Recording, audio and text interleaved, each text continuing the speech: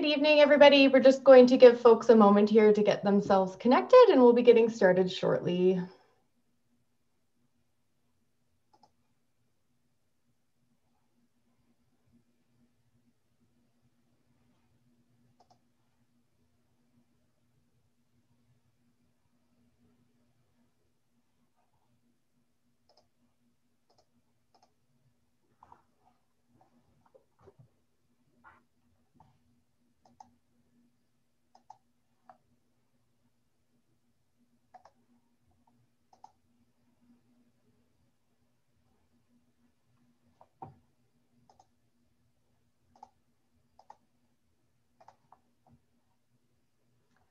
All right, so it looks like we've got lots of folks joining us this evening. So welcome, everybody. Thank you for joining us. We're very excited to see so many people engaged in our fisheries webinars. For this evening, we are talking all about harvest slot limits. So my name is Janine Higgins. I'm an engagement and education specialist with Alberta Environment and Parks. And for this evening, I'll be our facilitator for our session. So I also have a couple of other folks here supporting us in the back end, who's going to be supporting some of our technical aspects of this evening. So while we normally host these sessions in person, we're so glad to have technology to support us and allow us to still gather online during these unprecedented times. Today's meeting is going to be recorded, and the recording will be posted to our engagement webpage and through our YouTube account tomorrow. So you can feel free to look for that if you're not able to stay for the whole session this evening. So to start off, I would like to respectfully acknowledge that I am joining this evening from Edmonton in Treaty 6 territory, and I acknowledge the many First Nations and Métis whose footsteps have marked these lands for centuries. I honor and respect the elders of the past, the present, and the future. And I ask, since we're gathering from across Alberta, that each one of us personally acknowledges the Indigenous people of your region. So for this evening, we are going to be going through a presentation that we have on harvest slot limits for about 20 minutes from our lead presenter, Dr. Michael Sullivan, before we move into our question and answer session. So if you joined us last night, we're so thankful to have you back again this evening. We will be spending about an hour on our question and answer before we close the meeting at 8:30 tonight.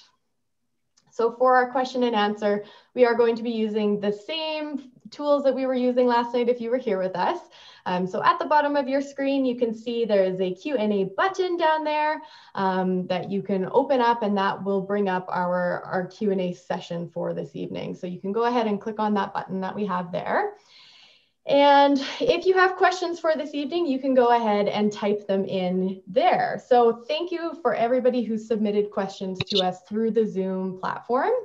We're again so thankful to see so many people engaged for this evening. We are going to be going through 4 of those questions that were pre-submitted before we go into the live Q&A. So if you see questions that you would like to see answered, we are going to be using our upvoting tool for this evening. So because we have so many people joining us, we just don't have enough time to get through all of your great questions. So if there's a question that you would like to have answered, please go ahead and click that like or upvote button. So just a reminder that because we will have lots of questions coming in, please continue to scroll through the Q&A tool that you have on your computer or on your mobile device to be able to see all of the questions that we have coming in. So for this evening, we will be focusing our questions on our harvest slot limits. So same thing as last night, any inappropriate questions. So if we see anything that's inappropriate in nature, whether it be profanity or the question itself, we will be deleting those. We are going to do the same where we're trying to answer as many broad questions as possible. So diversity of questions. So if we have already provided an answer or responded to one, and we're seeing a question come up again on the same thing, we will dismiss it so that we can move on to other questions. So fear not if we don't get to your question this evening. There are lots of other opportunities to still engage with our staff. So on our engagement webpage that we have there, there's an Ask the Expert section. So you can go and type your questions in there and also check out other questions that folks have been asking. So you can see other questions that have already come in and you can also sort through tags that have been posted there. So if you're only interested in hearing about walleye, you can go through and look at the questions that are just related to that. So I would encourage you to go and check that out if we don't get to your question this evening. So with that, I'd like to introduce our panel. So we've got a great big panel here for you tonight of all kinds of folks who are going to be answering your questions. So as I mentioned before, our lead presenter is Dr. Michael Sullivan, who's going to be taking us through our presentation before we're joined by the rest of the panel for the Q&A session. So for this evening, like I said, we've got a whole bunch of folks here. So we have Alicia and Ben, who are some of our fisheries biologists, Shane, Stephen, Jason, and Miles, who are senior fisheries biologists, Kadon and Jordan, who are our fisheries managers, Harvey, who is our facility manager of the Cold Lake Fish Hatchery. And then we have Matt and Dave, who are directors of wildlife health and fish and wildlife policy. So again, as mentioned, we've got a whole series of people here to answer your questions, and we'll get through as many as we can in the time that we have allotted. So with that, I would like to pass it off to Michael, who is our lead presenter for tonight and who will be taking us through the presentation. Great, thank you very much, Janine. Am I coming up properly now? You betcha, you're sounding clear and good to go. Oh, very good. Well, appreciate seeing over apparently 300 people tonight. Welcome all. I'm speaking to you from the south bank of the North Saskatchewan River. Amiskwachiwaskihigan, the traditional territory of the Enoch Cree Nation and the Papachase Band. To me, that is more than a bureaucratic form that you check off about an acknowledgement. These people, us, we all care about fish. I've been involved in a couple of ceremonies recently where the fish runs coming back to the North Saskatchewan River, running up, have been celebrated by the elders of those bands and others. That's a really powerful message that our fisheries are recovering. And I appreciate you coming tonight to hear some of the science behind how can we maintain these recoveries going on. Especially tonight, we're talking about these harvest slot limits.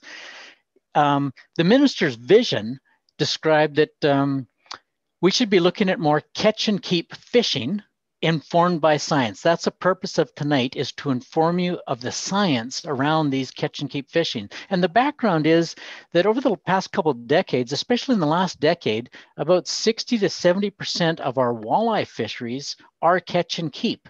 But that means 30 or 40% are recovering from overfishing. And unfortunately, that seems to be this pattern that we have overfishing, the fish collapse, we put in catch and release, the fish recover, we open it with a bag and size limit, it overfishes and it's back into recovery. It's this cycle of gets good, we collapse it, gets good, we collapse it. Is there something we can put in place to keep it good? So up to now, for the last 20 years, the tags, the special harvest license, seems to be a fairly good successful tool for that. But what other tools besides tags might prevent that cycle of recovery, overfishing, collapse? The harvest slot is an interesting option. We heard a lot about this at the public engagement sessions we did last winter. A lot of people said, hey, what about these harvest slots where you can release a small one, release a big one, but take a small one home for eating? The idea is, can we get a balance between the recovery of fisheries, which need catch and release, and gives us good fishing, and harvest? How do we balance there between recovered fisheries but not collapsing them again? Because that's the goal, is to maintain sustainable fisheries in the long term. So what are slot limits? Pretty straightforward. These are 4 sizes of fish. The small size in a harvest slot would be protected once the tail gets into that harvest slot area. That's the ones you can harvest. Once they get too big, you protect it. The idea is this allows the small fish to grow up to a moderate size where you can take them home, and it has to allow enough fish to get bigger than the slot for spawning and to keep the fishing good. Clearly, this only works well if the angling pressure in the slot isn't so high that nothing gets through. If there's too many fish harvested in the slot, we don't get any big fish, we don't get very many fish in the harvest slot, we're left with just the protected small fish. We have to have angling pressure low enough so that enough fish survive through the slot and abundant young fish can grow into that slot. So in 2020, we tried this at quite a few lakes. We put a slot limits on 38 fisheries with walleye, 19 for pike. That's 57 fisheries across the province. We tried slot limits. We're also looking at another 15 lakes that have these tags or the special harvest license that we're sort of using as a control for comparison to the 57 fisheries with slots. We have about 185 walleye lakes, 500 pike lakes. That means right now, with 38 walleye slots, about 1 in 5 walleye lakes is a slot lake. So there's lots out there. We tried a couple different sizes of slot limits also. I want to take a few moments to talk about the sizes. The sizes are actually not as important as you would think. A lot of anglers, and we really appreciate this, have been making comments, hey, it's the big fish that have the most eggs. That's absolutely true. Well done for looking that up. A 45 centimeter, a young adult, a small adult walleye might have 60,000 eggs, where a big adult walleye, say 55 centimeters, might have almost twice that. So if you're managing your own boat and your own live well, and you have the choice between releasing a small adult or a big adult, obviously the best choice is release the big adult. This has more eggs. That's if you're managing your boat and the choice is one small adult versus one big adult. Tonight, we're going to be talking about managing the lakes, where there's many, many anglers, where we have, if you're managing a lake, the fisherman might catch 1,000 small walleye. That's 60 million eggs. And only 100 big walleye, maybe 10, 11 million eggs. It's counterintuitive until you think of managing a big lake fishery, where you want to protect the most eggs is actually protecting the small walleye. The young adults are producing the most eggs. So a slot limit's only going to work if you have few of those small young adults harvested versus lots of big ones protected. The slots work great if you have low angling pressure, which makes that work. So in 2020, we put walleye slots on these lakes in yellow. You can see them, they're spread from Montana up into the north and from the foothills right over to the Saskatchewan border. We have 19 pike lakes. Those are superimposed on some of the walleye lakes. And we're also looking at 15 tag lakes. So we have slot lakes from Montana to the territories border and the foothills of Saskatchewan, available to anglers in all regions. You don't have to drive far to find a slot lake, and really concentrated in lakeland, because that's where the lakes are. Most of the lakes in Alberta are in lakeland, so obviously most of the walleye slots are going to be in lakeland also. Our initial monitoring that we began in 2020 and will be doing for the next few years are really looking at two critical factors. Did angling effort increase? And did that increase cause fish to go down? So that's pretty easy to measure. We're going out to the lakes, measuring with on-lake surveys. Some of the lakes we have trail cameras doing photo surveys, and we're able to compare what we're seeing now, 2020, 21, and so on, in the slot years, with the last 40 years of data at these lakes for effort. Did that effort cause a fish decline? Well, we're measuring the fish abundance with our standard index netting. And there we're comparing it to the same lake, generally 1, 2, 3, sometimes 4 years ago. So we're able to see, did it decline from the most recent data? So did angling effort go up? Well, here's a cool graph. This is angling license sales for the last 60 years in Alberta. And you can see it had a great big increase through the 70s and 80s. That was the oil boom years. We had a big decrease right down. We put in the walleye regulations in here, the pike regulations, the tag limits. We've seen a trend up. This year was along that trend line. It was high, probably because of COVID. Last year was a starkly low year. Ask Miles Brown about that. So provincially licensed sales, yeah, we're seeing an increasing trend, which is continuing. But at the specific slot and tag lakes, well, we did a lot of work. If you were at those lakes, you saw us. This picture right here is from Buck Lake. I took this picture. Many of us were out at the lakes a hell of a lot this summer. We conducted 734 lake surveys, counted over 15,000 anglers. The estimated pressure was 160,000 anglers, 500,000 hours. There was one heck of a lot of field surveys went on this summer. The point is to find out whether there's few or more fishermen. If you have few fishermen, obviously you can have less regulated harvest. If there's hardly anyone going there, you can have a lot of harvest. If there's more and more fishermen, you need more carefully regulated harvest. In Alberta, that average line is about 8 hours per hectare. So here's this line. If we're above this line, we're going to require more than the average regulation. If we're less than that line, it's less than average regulation. So I'm about to show you a graph here with a bunch of blue dots on it. Each dot represents a lake in a year, with lake size on the bottom part of the graph and angler pressure on the left-hand side of the graph. So what we can see here is that the big lakes, places like Pigeon, at the surveys we've done, is typically 2, 3, 4, 5, 6 hours per hectare. Some of the smaller lakes like a Garner or a Floating Stone might be 20, 30, 40 hours per hectare. Where you have relatively low pressure on these great big lakes, those tend to be the ones that are fairly sustainable. And where you have more pressure down here, those are the ones that we're having trouble with. So what does 2020 look like? Here are the lakes we looked at in 2020. So kind of across the board, some are high, some are a lot lower.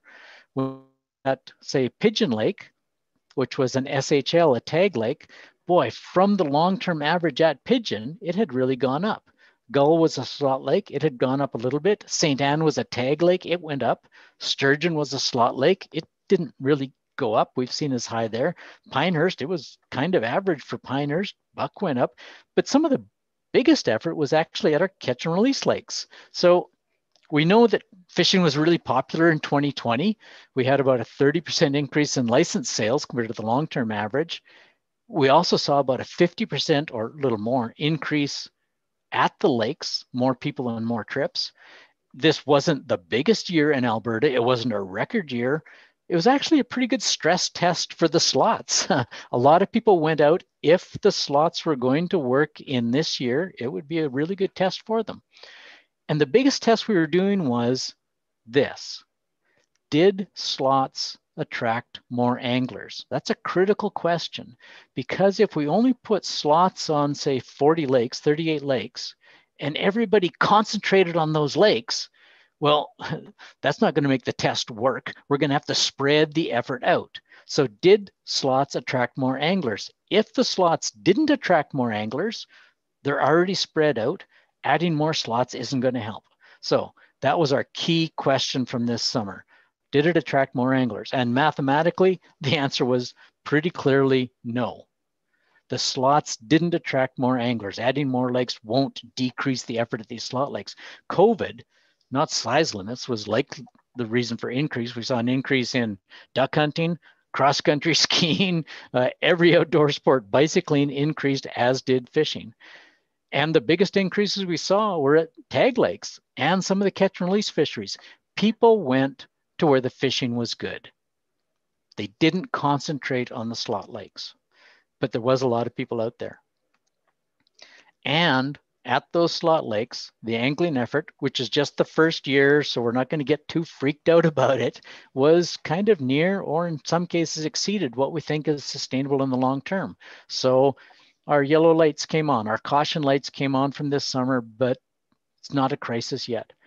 So did that increase in angling cause a decrease in fish numbers? We typically monitor fish in the autumn to find out what their abundance is using the standard technique that a lot of jurisdictions in North America uses. And for this initial analysis I'm going to show you tonight, I'm going to look at 8 lakes, 2 tag lakes, kind of our control, and 6 of the slot lakes. So again, this is just the initial 2020 data. There'll be more to come. What we're looking for is how much did the slot fish decrease from the last time we looked at the lake. So we added harvest. Obviously, the fish are going to decrease. That's what harvest does. It kills fish. You got to have a decrease. A 10% decrease is just fine. 20%, 30%, maybe that's okay, but it can't stabilize that. If we see more than a 50% decrease in the first summer, that's a much riskier situation, especially if it continues. So I'm going to show you the data in the change in the catch from the last time we monitored these lakes to this end of this summer, just in the catch of the slot size fish. So these are the lakes we looked at. The y-axis is the percentage change. So the two red lakes are the tag lakes, the blue lakes are the slot lakes, and this black line across here, right here, is the 100% line, which means that if the bar was above it, so it's Laxton N, we actually saw an increase in slot-sized fish at one of the tag lakes. At Pigeon, we did see a decrease in the slot-sized fish at a tag lake. These are the slot lakes. Remember, a 10% drop is okay, 20% is probably okay, 30% we're getting in the danger zone. So only one of the 6 lakes we looked at this summer had what we thought was kind of a safe decrease in the slot sturgeon. All the others, man, that was kind of a risky decrease. It was more than or close to 50%. So again, this is just early data. Most of these declines aren't, the statisticians in me, statisticians in our community look at this and it's not significant yet. So we're saying this is a caution. It's not a crisis. Unless the lake is already at a very low density, maybe shouldn't even had a slot limit put on it. If that's a lesson that seems to be hard learned. Don't take harvest out of lakes that are low density. So it's a caution right now, but not a crisis. So the 2 big questions we looked at this summer, did angling effort increase? And did it cause a decline that's not sustainable? So yeah, the increase was at most lakes, not just the slot lakes. We saw an increase all over the place. Spreading the pressure out isn't going to help. We're going to watch it in 2021. Maybe that was just a COVID increase, and the different numbers will be very different this coming up summer or even in 22. This is something we have to watch in longer term. The decline we saw from this summer was more than we expected and more than we're comfortable with. It's a concern, but it's not likely yet a crisis unless the density gets very low. But again, this is early in the evaluation. Our conclusions aren't certain. Mother Nature is always going to decide on these things, but we're getting some really good data out there and it's coming in great. This is a really interesting experiment. So I appreciate that.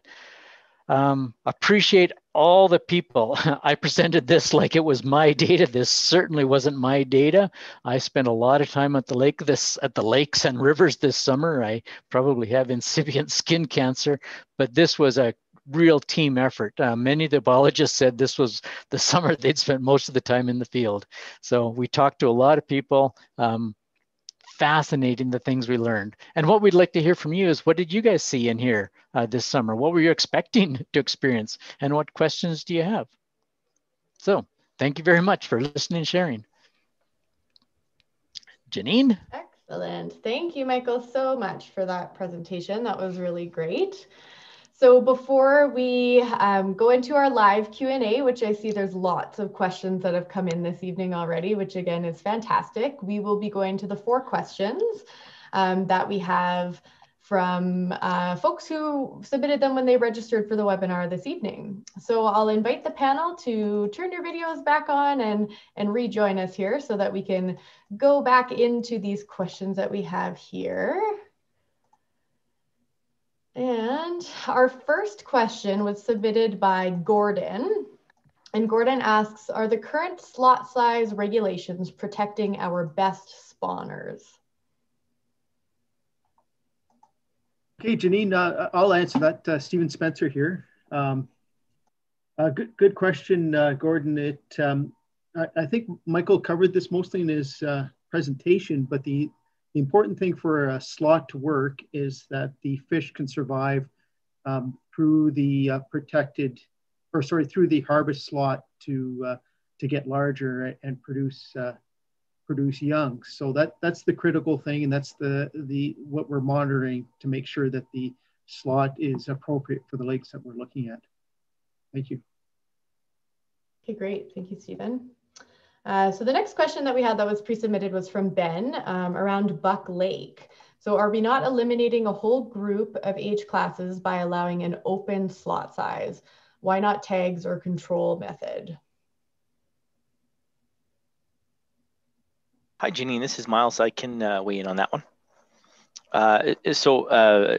Buck Lake is actually outside my management area, but I think Ben's question, and thank you, Ben, for submitting it, is certainly applicable to any of the lakes where we are looking at slot limits as a harvest tool compared to a minimum size limit or SHL. So obviously, yeah, slot limits do focus our harvest into a narrow range of fish. So the answer to your question, Ben, whether that's on Buck or other lakes, can be yes. So if, as Mike showed in the presentation there, if angling effort is moderate or really high, and therefore we expect a lot of harvest and fishing effort in that slot, the opportunity is certainly there to really depress any age classes that are inside that slot, meaning fewer fish actually grow and escape and get into that protected range. And if that plays out through time, with enough time, it kind of becomes a diminishing return. So in lakes where sustainability is going to be heavily influenced by the amount of effort, the amount of anglers and hours on the water body, other tools like SHL or tags have been an effective way for us to control that, in the sense that it allows us to very strategically allow harvest, calculated harvest in the population, while maintaining an abundance that we would attribute to like a sustainable fisheries objective and sustainable level. And then in other situations, minimum size limits have been very effective for us, as Mike also showed us in the presentation there. Protecting those 3 to 5 years of spawning fish, whether that's walleye, pike, whatever, does provide us with a huge egg mass that can support recruitment. And if you have low effort with a minimum size limit, we see this on lakes like Lesser Slave, you can get fish out to 70 centimeters, which then gives a wider range for anglers to choose where they want to take fish from. So it's an effort game. It's how is the population doing when you applied the reg? And we monitor those on a fairly frequent basis, and lakes we see as higher risk, we'll put more time into monitoring. And the downside to those regs is if we apply it and we don't get the chance to assess it frequently, we can see a pretty significant change in a fishery in a relatively short time frame. And then obviously on the backside of that, we would take conservation actions to see it recover and improve. Great, thank you, Miles. So our next pre-submitted question is from Kenneth. So explain how slot size results will be monitored and contingency plans for adapting regulations to deal with changes. Yeah, I'll take that one.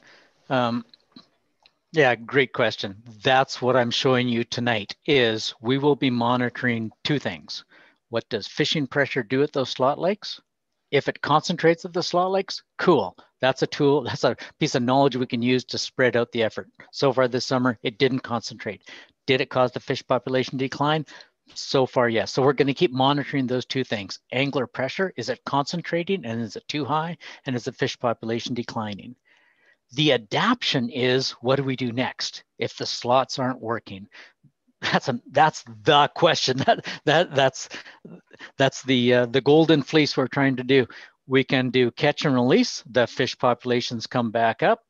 When we open it up, especially in these small lakes, not the big lakes like Lesser Slave Lake, where a minimum size works great, but these small lakes, we want something to let people harvest some of the fish. The tags that we put in, so we started that in 2006, seems to have the best long-term success. We've had some failure with the tag lakes, tweaking the quota around. Maybe we had too high of a quota at some of these lakes, sometimes too low of a quota. But is there some other tool besides a quota, the tags, just like we had on commercial fisheries, a quota, but this is a sport fishing quota? Are there other tools out there? When I was a junior young biologist and had hair, I actually argued for slot limits on some lakes up in Northeast Alberta. We had protected slot limits. And I thought my modeling showed that was a great idea. And the illegal harvest was so high, those fisheries didn't recover. So we learned from that. Now we have harvest slots. We're looking at illegal harvest on that, and that's a problem. So what you asked, can we adapt? That's what we do. So please, these are great forums, engagement sessions to tell us, hey, if these slots are too much pressure, What are some of the options you guys can think of? I mean, we can make the slot smaller and smaller and smaller until it's like you can take walleye between 45 and 46 centimeters. But I think our officers would ask us what we were smoking if we were to propose that. But tell us, come up with some new ideas. But our goal is the same as it's our goal, your goal, our goal. Once we get these fisheries recovered, how can we open them out without collapsing them again? So that's our adaptation. We're going to monitor effort, we're going to monitor fish, and we're going to try to figure out a way to sustain fish with something other than in the tags. But the tags are working up to now. Thanks, Ken. Great, thank you, Michael. All right, so we'll go to our last sort of pre-submitted question that we'll be going through, and then we'll switch over to the live question. So this one comes from Gaetan. Are we going to see more lakes open with a slotted size? Hey, hi, Janine. Can you hear me on audio? I just had some issues here connecting in and using my cell phone here, so just wanted to test that.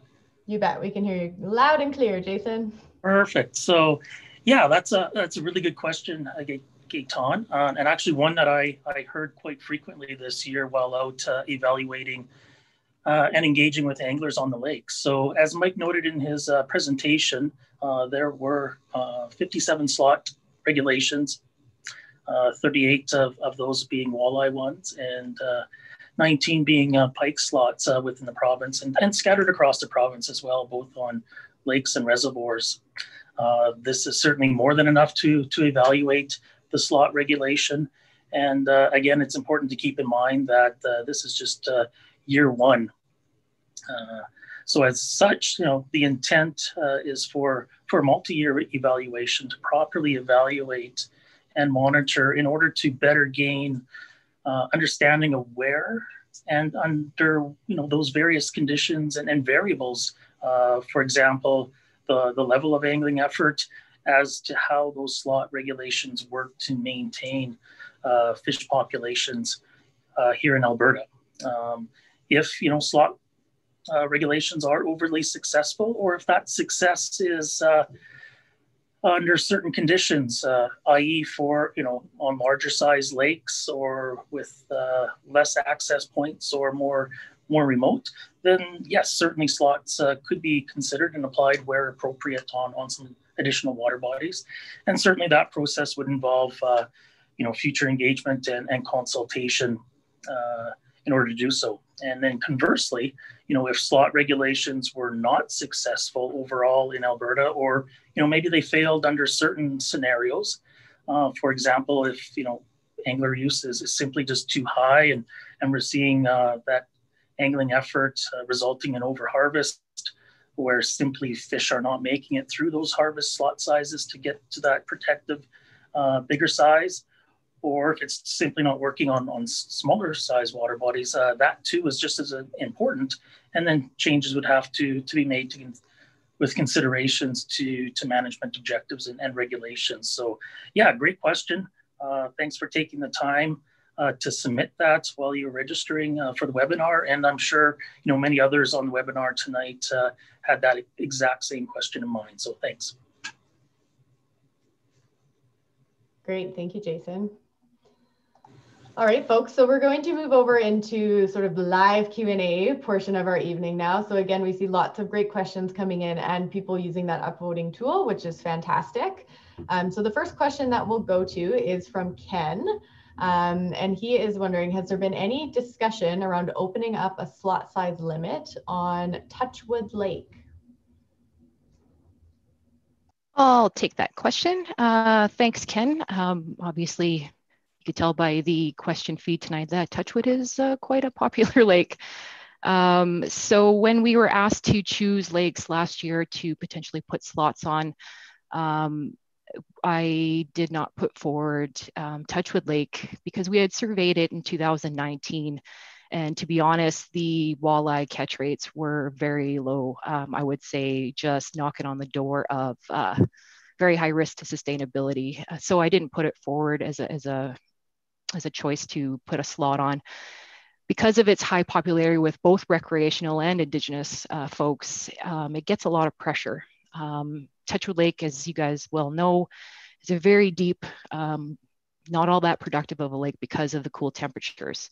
The data also indicates that we're not seeing a lot of baby fish moving up into the population. So we have a lot of larger, well, I wouldn't say a lot, we have larger walleye, around the 400 to 600 range, but it doesn't appear that there's a whole lot coming up underneath it. So that would indicate that there's likely some issues with recruitment. And because of that, likely those 400 to 600 millimeter fish are likely maybe 1 or 2 age classes. It'd be too high risk to implement a slot on and to, hope that would be successful. So that's why it wasn't put forward as a slot this year. But we will be surveying, as we do with all of our lakes, regular monitoring schedule, hopefully, within 3 to 5 years, depending. And if we see an increase in the walleye population, it will definitely, we'll take a look for next time. Thanks. Great, thank you, Alicia. And just something to note too for our panelists who are around the Edmonton area, it is quite windy out and we have had a couple people lose power and drop off of the panel. So if you see people sort of coming and going, that's what's going on. So we'll do our best to deal with the lovely windstorm that we're having right now and hope that it doesn't interrupt us anymore. So the next question that we'll go to is from John. And John says, good evening. In regards to slot limits, are there currently plans to put lakes such as McGregor, Crawling Valley, or Little Bow on a slot limit harvest plan?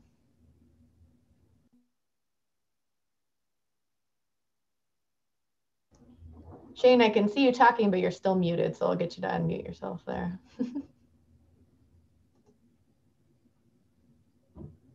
Sorry, I thought I did unmute myself there. I'll take that question. Thanks, John. I am down in Lethbridge, so no wind issues down here. Anyways, to get back to the question, slot limits at McGregor, Crawling Valley, and Little Bow, I didn't put those forward last year because they hadn't been sampled for a while outside of Crawling Valley. We were able to get to McGregor, Travers, and Little Bow in the fall of 2020 and sample those reservoirs.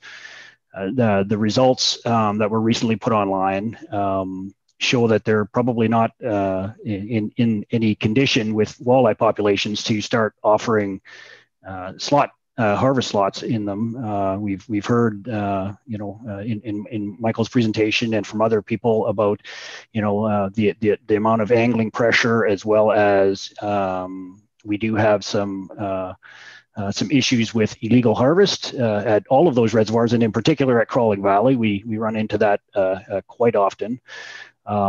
So I haven't put them forward. I guess one of the other things I should bring up too, for in particular, when we talk about McGregor, Travers, and Crawling Valley, is they're almost they're like one system. Essentially, they're one in front of the other from McGregor, Travers to Little Bow, and in the last number of years, probably 4 or 5 years, there's been a large construction project that has been creating a large canal between Travers and Little Bow Reservoir. And as a result of that, those reservoirs have seen a lot of water fluctuations in the last number of years in order to facilitate that construction, and for example, Little Bow has been drawn down and McGregor and Travers quite a bit more than they probably would have ordinarily. And I don't know, as everyone knows, they're managed for agricultural use and for irrigation. But for the first time since they were built, Little Bow Reservoir and Travers Reservoir will be operated as one reservoir. That was which is going to change things quite a bit. So I think, given that we have very high angling pressure and that the results in terms of the walleye sampling, what we got in those results last fall, I had not planned to put them forward. Now, could in the future, maybe there's some tool we can use. I mean, tags obviously was something that came to mind and was talked about last year as well. And but we'll see, I guess, what things hold in the future and where we go from there.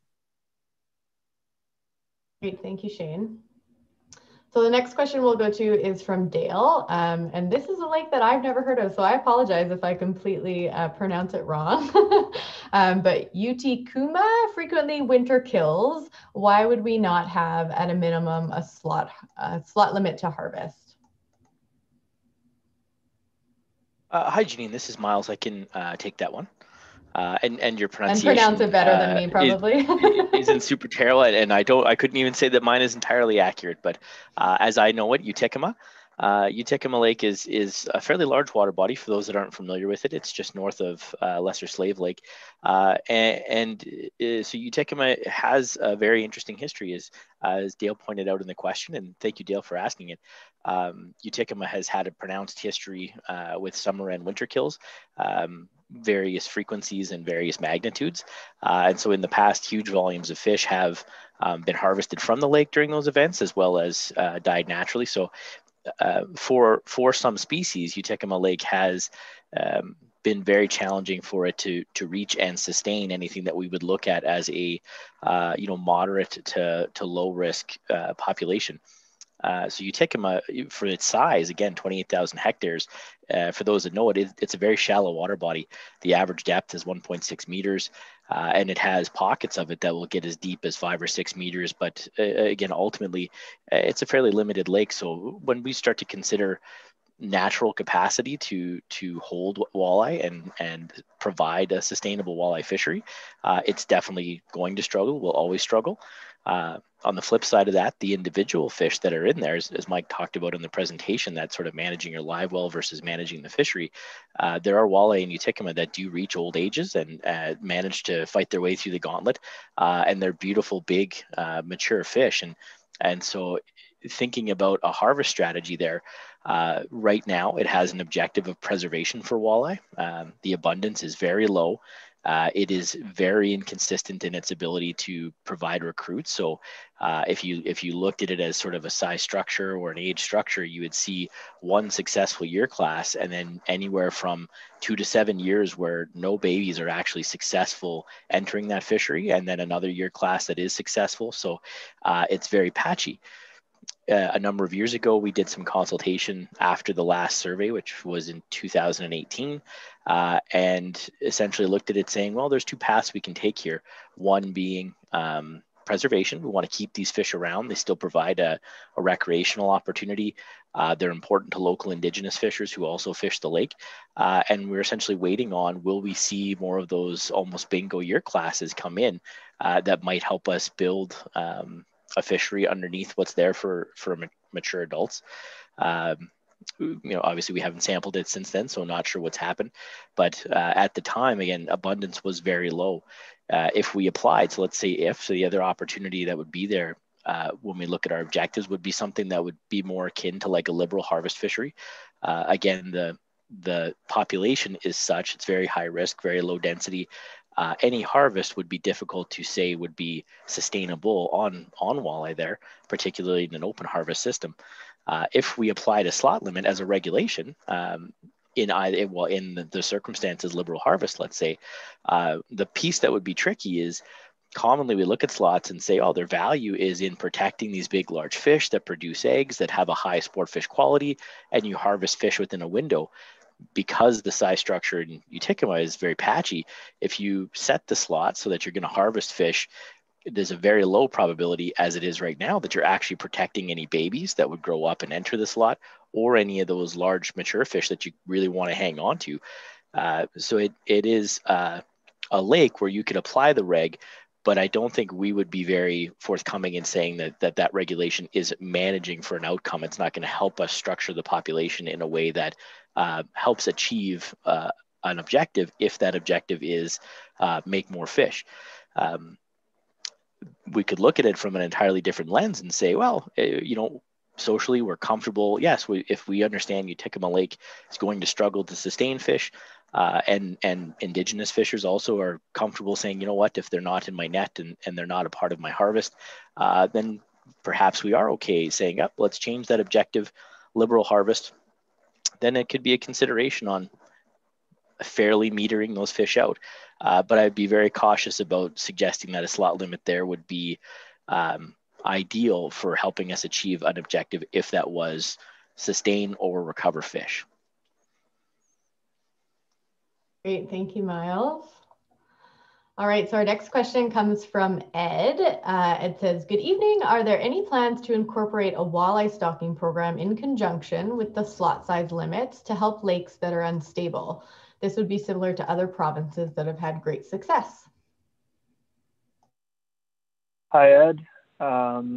Thanks for your question. I'm going to take this one. As of right now, we're looking to assess the effectiveness of slots in these lakes without adding any other variables into it, like stocking. So for the immediate next 5 years, we're not looking to do any supplemental stocking on top of the slots. In addition, we try and be pretty judicial about where we put stocked fish within the province to try and minimize impacts to local genetics. But we do have some examples of lakes in the province where walleye populations have been established where they were not present prior. An example is Snipe Lake. And if we had a slot that got put in there in the future at some point and we saw decreases in populations, stocking on top of that could be a viable option. But at this point and in the immediate future, we're not looking at using stocking as a tool on top of harvest slot. Thank you. Can I just add to that a little bit as well, Janine? In cases in the south where we have reservoirs and we have objectives that are more liberal harvest or greater amounts of harvest, in some cases where we've made decisions to put a slot like Chin Reservoir, for example, that couldn't it's used so greatly by the irrigation districts that it couldn't possibly have a sustainable fishery, but people really wanted to have a slot size on it. It's possible in those cases where the objective is different than a sustainable harvest objective, we might put walleye into those locations. Thanks. Great, thanks Shane for adding to that. So our next question comes from Jesse. So do you guys gather any research or of ice fishing or just in the summer? I'm asking because ice fishing is more accessible for the average Joe compared to someone having a boat. Thanks. I'll take that question. Yes, we actually do creel surveys in the winter, particularly. They tend to be sometimes maybe a little more intensive than the summer ones because, folks can, of course, there's more people out typically, and of course, folks can access from more places than just boat launches. So yeah, it requires us a little more effort on our part to, drive around the lake and interview each individual group. Also with the popularity lately of the ice fishing shack, I know there's a ton out on Lac La Biche right now that adds another layer of complexity. But yes, we do surveys in the winter, particularly creel surveys, asking anglers what they've caught, what they've harvested. But we don't do them as often, I would say, as our summer ones. But yes, we do winter surveys. Thanks. Great, thanks, Alicia. All right, so our next question comes from Marty. Do you have slot size history from Saskatchewan or other jurisdictions where they use slot sizes or where they have used slot sizes for many years? And what does that history tell us? Oh, that's a good question. Thanks, Marty. Absolutely, we do. We read scientific journals, we talk to colleagues, and the really important thing is to make comparisons that are similar to how it is here in Alberta. And when you start looking at Saskatchewan, they advertise on their website 100,000 lakes. We have 800 lakes here in Alberta. We don't have nearly as many lakes as they do in Saskatchewan.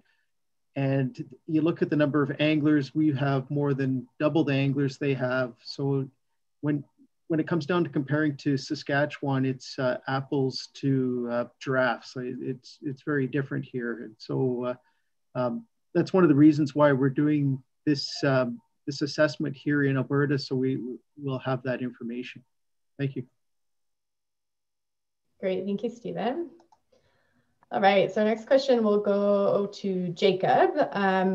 In the lakes with a surveyed decrease of walleye and pike due to overfishing or otherwise, do the other desirable game fish, such as lake whitefish or perch, increase, especially over time? Yeah, Janine, can I take that? Please. Sure. That's a really good question. It speaks to the ecological imbalance, and absolutely we can see changes in the community. We saw this if you fished in Alberta in the 80s, 90s, early 2000s, when we had really declines in walleye and pike at lakes like Wabamun, where there's only a few big pike in the hot water effluent. The predators were gone. The whitefish were small, they were stunted, and they would go through these boom bust cycles of tons of whitefish, and then they get skinny and razorbacks and collapse. Without predators, we can see these boom bust cycles. People saw it at Pigeon Lake without walleye or big pike. We saw the whitefish so stunted, the commercial fishermen couldn't even sell them to the Freshwater Fish Marketing Corporation. They were too small. Now, absolutely, some people liked that. They liked catching starving, stunted whitefish. I liked doing it because they were easy to catch. But by putting walleye and pike back in the lake, or simply not killing them and letting them come back to the natural balance, we got rid of that ecological imbalance of no predators. And absolutely, there was a trade-off. People that liked catching, like me, like catching easy to catch stunted, starving whitefish, now have to go out in deep water and try to catch big fat whitefish. But we have far more people fishing the big summer fisheries for walleye and pike than we did for the really stunted whitefish. But an ecological imbalance doesn't mean we have to go in there and control it. An ecological imbalance is if we've overfished the predators, and then we get these weird cycles. I paid my way through high school working as a fishing guide at a lodge. There's a lot of walleye, there's a lot of pike, there's a lot of whitefish, there's a lot of perch. You don't have to control predators to have good fishing. Every lodge operator in Canada has never said, please put more commercial fishing at my lake and get rid of these damn walleye so I can have more pike, or vice versa. The balance is when we take our hand off and let the populations come back. The imbalance comes when we push those predators right down. And there's a trade-off, absolutely. Whitefish fishing was easier when they were stunted and starving, but we have a lot more people fishing walleye now. That was the trade-off. Great, thank you, Michael.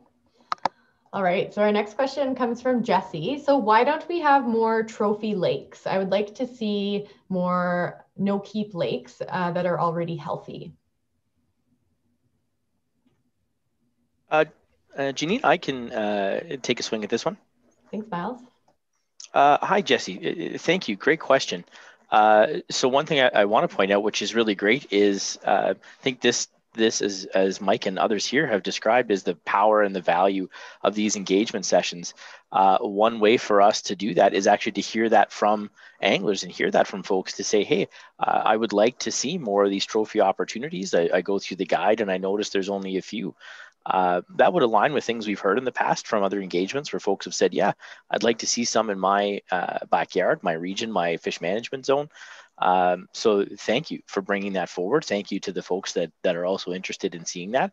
I think when we have these online surveys, which Janine mentioned at the start of the presentation there, that there's a link to, those are the kinds of pieces of feedback we'd like to see in the questionnaires. And if there's another section and you're going, yeah, you know what, I know this lake, oh wow, look, it is healthy and there's different options here, please express those opinions to us.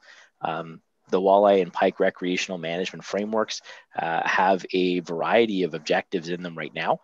Trophy is certainly one of them, and as lots of folks have described here tonight, if people would like to see more of those, that allows us as biologists again to talk about trade-offs there and go, that's great. Yeah, if there is broad public support for those trophy opportunities, they'll likely come with limited harvest opportunity at the water body. But I mean, we know many anglers aren't necessarily driven by fish coming home with them every time they go fishing. So we'd like to hear from you. We'd like to hear where you'd like to see those opportunities.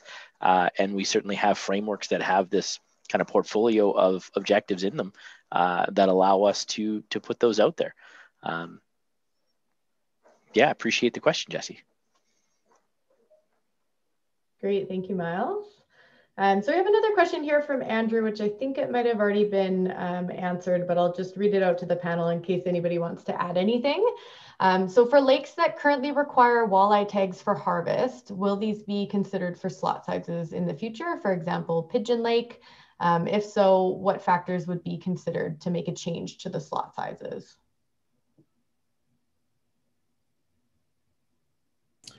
Hi, Janine. I can take that one. So, yeah, in that fourth question that we responded to about seeing more or additional slot size water bodies in the province. Yeah, again, we wanted to look at this as a multi-tier evaluation and learn from, and get a better understanding of those various factors and conditions and variables that make harvest slots a success, or whether or not there is some concerns that we need to address for certain water bodies. But in terms of what potentially could make a lake a good candidate, certainly the status of the population. So having a population that is naturally recruiting. We have various size categories of fish. So we have small fish, medium fish, and some of those larger fish as well at hand, and then have good understanding of use in terms of angling effort and some of those previous surveys that we can rely on and note for some changes and differences going forward. So hopefully that answers the question. And yeah, we'll move on to the next question. Thanks. Great, thank you. All right, so our next question we'll go to is from Paul. So how does genetics play into this? If the smaller fish are allowed to keep breeding, are we selecting them genetically to stay small? Yeah, Janine, I'll take that one. Am I live? Can you hear me, Janine? Yep, we can hear you. Good. You're good to go. Yeah, that's a really good question, and fisheries scientists around the world have been really looking at that. The general sense of it is to actually change the genetics takes decades and decades, if not hundreds of years, and a heck of a lot more selective pressure than we have in Alberta. So we're aware of it. That's not a problem right now. There's enough fish getting through and spawning, and we're not putting that length of time or selection pressure on to create that genetic bottleneck. But we are watching it, as are other scientists throughout the world. So great question. Answer is not yet in these conditions. Thanks. Great, thanks, Mike. So I see we have another question that's come in from Noah here. So asking about how slot limits are being properly enforced. I've seen quite a few people ignore them completely, especially at Lac La Biche. So what we'll do with this question, similar to what we were doing last night, is send this off to our friends at the Fish and Wildlife Enforcement Branch, or commonly known as FWEB, and we'll address this in our Ask the Expert tool. So you can expect to see an answer to that question come up on the tool in a couple of days to come here. All right, so, oh, I can see you talking, Michael, but I can't hear you. Oh, just to add to that answer, actually a member of the panel did his master's. He was my first graduate student when I became a professor at University of Alberta, and did his thesis on enforcement at size limit and slot limit lakes. And basically the answer was you can add more officers, but only up to a certain point. And then we really need people to get educated and to call in. So adding more officers is not the answer. Does Jordan Walker want to answer any more than that? That was his thesis. He gave you the okay sign. So okay, it was a great thesis. Great, thanks for adding that, Michael. All right, so our next question we'll go to comes from Anthony, or Ace, and this is a bit of a long one, so bear with me while I read it. I have been pursuing slot limits for years, especially for walleye. The reasoning is that the larger fish that are currently rigs or that the current regs allow us to harvest tend to be the females. The larger the female, the more eggs that they have. Additionally, the larger fish are also the older and have demonstrated traits that we want to be preserved and passed along. While I support the government's desires to not have fish harvested prior to at least one spawn, my chief concern is a sustainable population that provides recreational opportunities as well as reasonable harvest. I much prefer to harvest a 1.5 or 2 pound fish for lunch to being forced to keep a fish that is a superior breeder. The current regs have led to a collapsed fishery at Travers Reservoir and allows decimation of the breed stock. What is there so much resistance to having a slot limit of 45 to 55 centimeters, for example? That would allow reasonable harvest and still preserve both the young that have not spawned and the trophy fish that are far too large for dinner anyways. Janine, I can jump in and try to answer Anthony's question. Thanks, Anthony. There's a fair bit to unpack there, and I'm going to try my best to address a few of those points in there. And I'm going to acknowledge that Michael and some of the other panelists have probably spoke to some of the aspects related to the biology of females, how many eggs they have, et cetera on that, and as well as the understanding that effort is a big driver. And by effort, I mean angling effort on a lot of our lakes. So the one advantage that we have and that we've put forward, and I think folks will see on our online surveys this year, is we do, and we talked about these a little bit earlier, different objectives for our lakes and our populations. So in many instances, what we look to have folks provide preference on is areas where things like sustainable harvest, where we're looking to provide more harvest opportunities. That might mean that we're not necessarily looking to grow larger fish. We're looking to grow a large quantity of fish for harvest. But there's other management objectives where we would like to try to produce quality or trophy type of populations. And in those cases, what we're trying to do is to keep some of those larger fish in the lakes, see where we can have some of the genetics passed on from larger fish going forward to keep producing that. So there is an opportunity, I'll plug our online survey a little bit, where we do have a number of water bodies where we are looking to get preferences on some of those management objectives. That really will have an influence on the types of size and catch rates that you'll see in some of those places as well. So, and with that, maybe I'll speak to just quickly that slot limit aspect. And Michael spoke to this earlier in his presentation, Anthony, and I think the one thing that we see with some of these aspects is as Michael indicated, is where we have really high effort. A lot of times what we need to do is really be careful and be really thoughtful about that harvest slot, so that what we do is we get fish through that harvest slot. They can grow to maturity, they can end up spawning, and they can also be caught as large fish by individuals as well and enjoy that part of the fishery. So there's a lot there. I hope I was able to answer most of those, Anthony. Great, thank you, Keaton. We'll go to a short question next from David. How many years to grow through the slot? I'll take that. It's a short question, but it's actually a little more complicated than you'd think. Fish are much like us. There's individual variation in growth. So some fish grow very quickly and attain large sizes, whereas some remain small, grow slowly, remain small, even well into adulthood. One of the oldest walleyes that we ever aged in Alberta was a fish from Lake Athabasca, and it was 28 years old and only about 44 centimeters. So the simple answer is 1 to 5 years on average, maybe 2 to 5 years on average, depending on the slot and the fish individual growth and the lake that they're in. Great, thanks, Stephen. So our next question we'll go to is from John. Can we have a slot size like 43 to 60 centimeters for walleye on Slave Lake?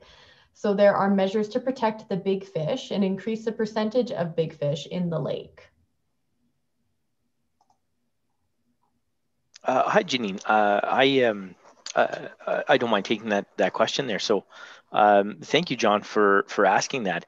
And so some of this actually ties into what Stephen and as Keaton has just provided some insights there on Anthony's question. So We could evaluate something that would look like a slot limit at 43 to 60 on slave. And again, all the regulations themselves, again, all want or desire to tie back to an objective. What's that objective? What are we trying to deliver with that regulation?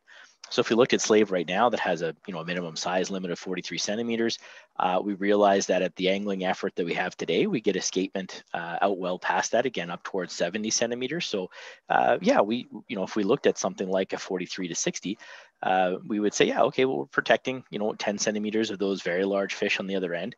Again, those tend to be quite old, as Stephen had pointed out. A little bit bigger fish, but at that point, we're still looking at walleye that would be likely in excess of 20 years of age. So would that harvest window at 43 to 60 really provide an opportunity for more fish to tick over 60 centimeters would become the question. And common theme, this would tie back to things like, what's that angling effort look like? If we saw a number of fish that were protected there now, that would be great. We know that they're towards the older ages in their life. And so we wouldn't expect to hang on to them for a long time. And it would take a very long time. At 43 centimeters, most female walleye and in slave are kind of 7 years of age. And at 60, they would be deep in their teens. So it would mean, probably more than a decade inside that slot. A wide slot like that likely wouldn't give us any more of an advantage than the existing minimum side limit. We could look at the smaller slots that we do have out on the 57 lakes, 38 walleye lakes, I think, this year. And again, it just comes back around to what's that objective? What are we trying to deliver on? So it's something that we can evaluate. And again, what's that objective? What are we trying to deliver? Does the tool give us a better way to do that than what we're currently doing? Yeah, thank you for the question. Hopefully that provides some insight back to that. Oh, Michael, I think you're muted. Double unmute yourself, Mike. Yeah. Could I add to that, Janine? Please. Miles brings up a really good point on a slot limit. And whitetail hunters often say this: if you kill the bucks when they're little, they don't get big. So if you think about managing your boat, you think, well, I'll let that fish go and you'll get big. Tonight, we're talking about managing the lake. If the slot is too big, the fish don't ever get big. So what if 50 centimeter walleye are protected at Buck Lake? They're all dead at 47. If you kill the bucks when they're small, they don't get big. That's what whitetail hunters know. It's the same with fish. If you kill too many in the slot, we don't see any big ones. This big slot doesn't protect them. Keep that in mind. You're managing the fishery tonight, not your own boat. Thanks. Great. Thank you, Michael. All right. So our next question that we'll go to is from Deanne. So slot limits seem to attract inexperienced fishermen to these lakes for harvest opportunities. Is there any measure of the effects on fish populations outside of the slot size due to increased fishing pressure and poor catch and release practices? Hi, Deanne. I'll take this one. Thanks for your question. As you noticed, there are different levels of experience when it comes to angling. In this particular year, we probably saw an increase in new fishermen out there and anglers in general, with the uptick in license sales and people staying home or getting out or trying new things with COVID occurring. So encouraging people to learn about proper handling of fish is really important, because incidental mortality from improper handling of fish, so long times of air exposure, rough handling on the ground, dropping them in the boat, these are all things that can lead to fish mortality. And that type of mortality can impact fisheries over the long term. So if you see any illegal activities, it's really important to report that. So that could be through the Report a Poacher line. And our surveys that we do should be able to pick up on population size trends outside of the slot limits if there are decreases occurring above or below that would be a product of incidental mortality. We encourage people to go to various websites like Keep It Wet, to learn about how to properly handle fish. So if you happen to run into any of these people and they're willing to have a conversation, I recommend pointing them to those sites, or give them some tips if you happen to be a really good fish handler yourself. Thanks for the question. Great, thanks, Ben. Yeah, we have really increased our messaging around Keep Fish Wet on our Facebook page. So I'd encourage you to go and check out our My Wild Alberta Facebook page, as well as our web pages, as Ben mentioned too. So our next question is from Eric. So what was the purpose of opening up the walleye harvest at Gull Lake? Is it to overfish the walleye to allow the collapse of other fisheries to recover? Prior to any walleye harvest, 25% of walleye I caught were over 60 centimeters, 25% were 50 to 60 centimeters, and 50% were under 40 centimeters. This year, very few over 50 centimeters, none over 60 centimeters, and many under 45 centimeters.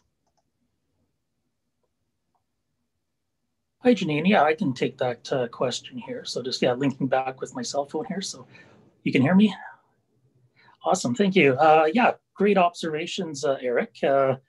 Yeah, those observations certainly align with some of our index netting surveys that we've actually completed here in some of the past years, and just this past fall as well. So, certainly the purpose of allowing some harvest opportunities for walleye at Gull Lake was, we were, that walleye population has been increasing quite steadily. When we first assessed it back in 2009, we did a follow-up survey in 2014, and then another one in 2017. And actually, the walleye population grew quite well through that time frame, and anglers were certainly noticing that as well.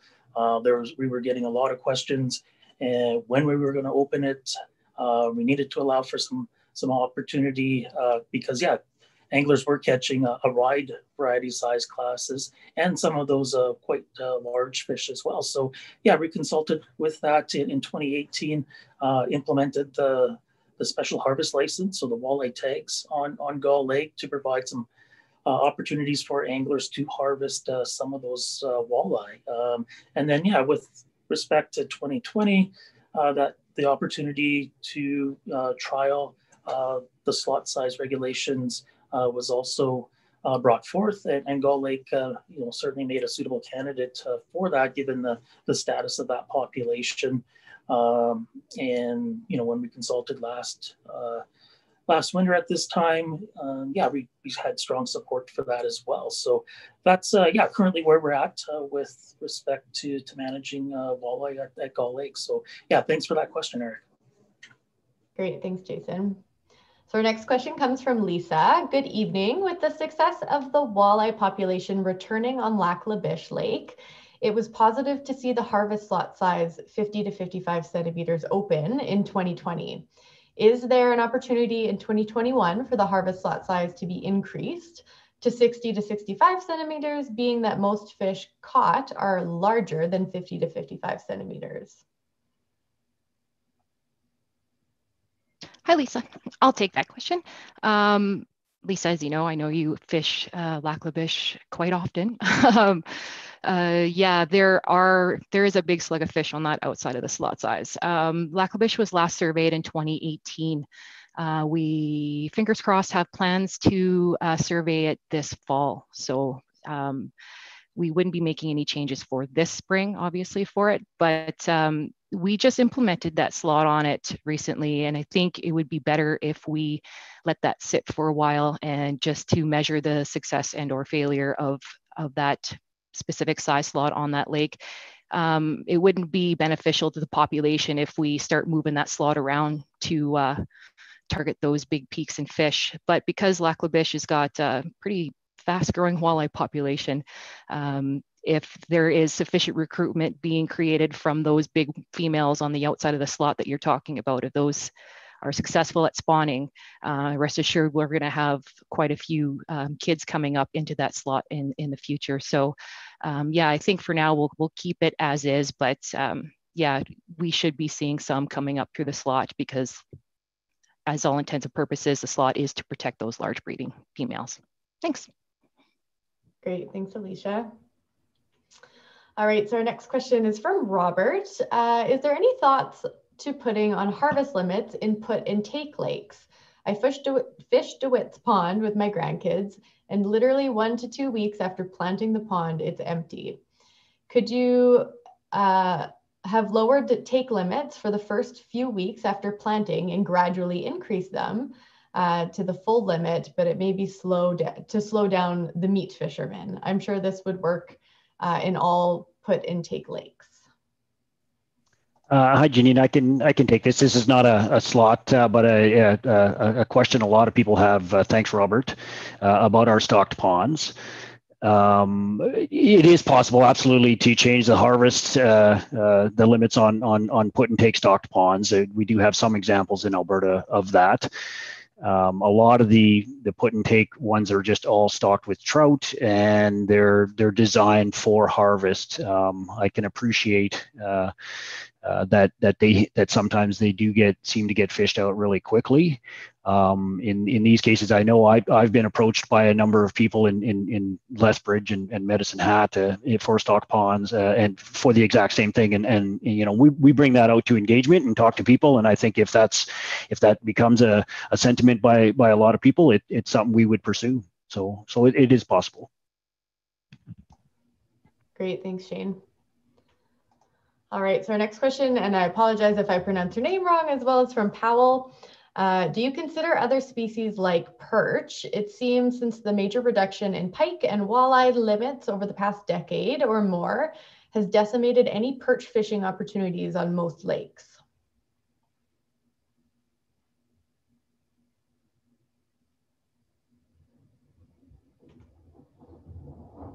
Yeah, I can speak a bit to that, Janine.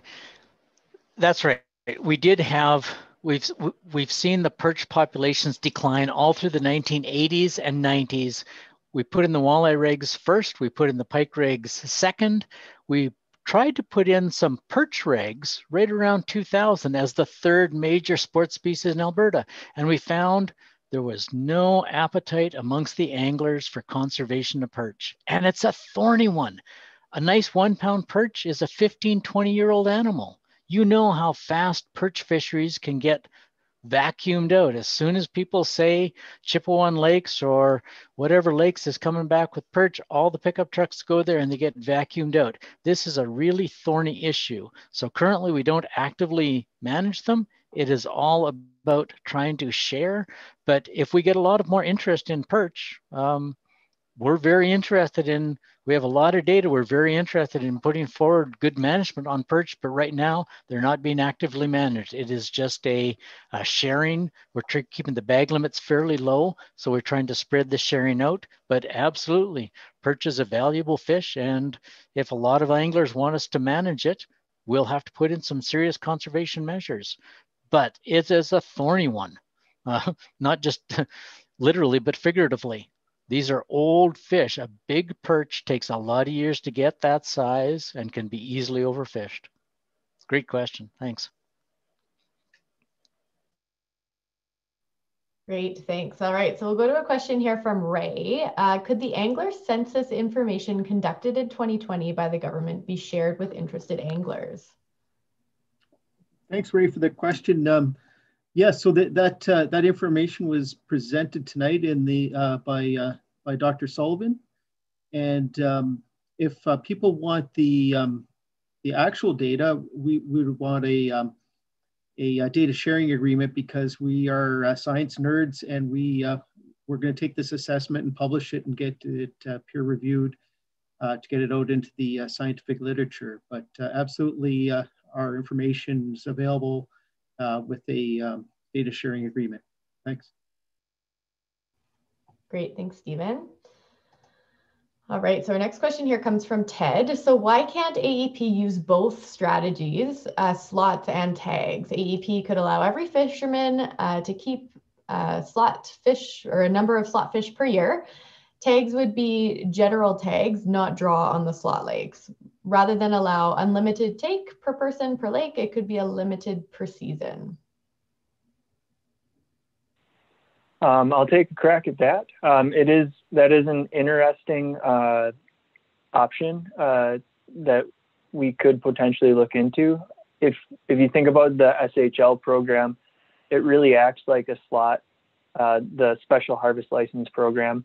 It acts as a slot that's controlled with tags that get allocated out. So it could function similar to that. The tricky part would be ensuring that you don't overharvest within that slot. As Dr. Sullivan mentioned earlier, anytime we have too much harvest in that area, it can cause problems. Also, we're currently working in a system where we're trying to reduce red tape, and so adding two regulation systems on top of each other causes a bit of complexity. So it's something we're trying to avoid, but it's definitely something we could look into, we could model, we could see how it might function in a given lake going forward if this became a more popular concept. Thanks. Yeah, I might just add on to that just a little bit too, Ben and Ted. So I agree with Ben, like really cool idea. I think a couple things come to mind, which is, aspects related to where can you use limited harvest techniques and more open harvest techniques. So that could be a use of an SHL type of system. It could be used with not only slot sizes, but things like minimum size limits, et cetera. So I think as Ben indicated, there's an opportunity to look at some of those things. And maybe Janine, I'll get another plug in here that we are looking to get feedback on our special harvest license or our walleye tag system. We do have a webinar tomorrow night, and we've got some ideas that we'd like to also get some input from the public on. I don't know that one's in there, Janine, but certainly we'd be open to seeing some suggestions. So I hope folks maybe are able to bring some of those tomorrow night as well. So sorry for the little plug there. So. No, that's great. The more participation, the better, right? All right, so we'll go to a question from Greg next. And just so folks know, we're just have 10 minutes left in our evening, so we'll go through a couple more questions before we come to a close. But will Fawcett Lake ever be considered for slot limits, or will it only ever be considered to be an open harvest limit, such as 1 over 50 centimeters? I can take that one, Janine. So thank you, Greg, for asking the question. And so the short answer I would provide is, yeah, we will look at different regulation opportunities on Fawcett Lake. Right now it's on SHL, as you said, and the reason it's on SHL was we were actually using that as a recovery tool to allow harvest to happen while trying to grow that fishery. So back when the tags went on, the walleye abundance in Fawcett was what we would characterize as a high risk to sustainability. It does have some great things going for it. It seems to be fairly consistent in recruitment.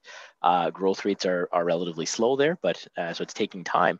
But we are seeing response to that, and having talked to anglers out there and gotten feedback from it, especially last year during our open house sessions, there were a number of folks that were interested in what different reg opportunities on Fawcett could look like. Again, with that trade-off being that the reason the tags went on and knowing what the status of the fishery was before, Fawcett can really climb in the amount of angling effort it has with the campgrounds that are on it and the cottage community that's there. So would we consider different regulation types? Sure. Today we've talked about how we're evaluating the performance of slot limits in Alberta.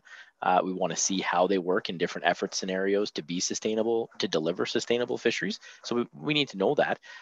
And once we have that data in hand, that's where we can then start to do these lake by lake assessments and see how that tool fits into our management frameworks. Again, with the idea being objective driven, sustainable harvest or quality.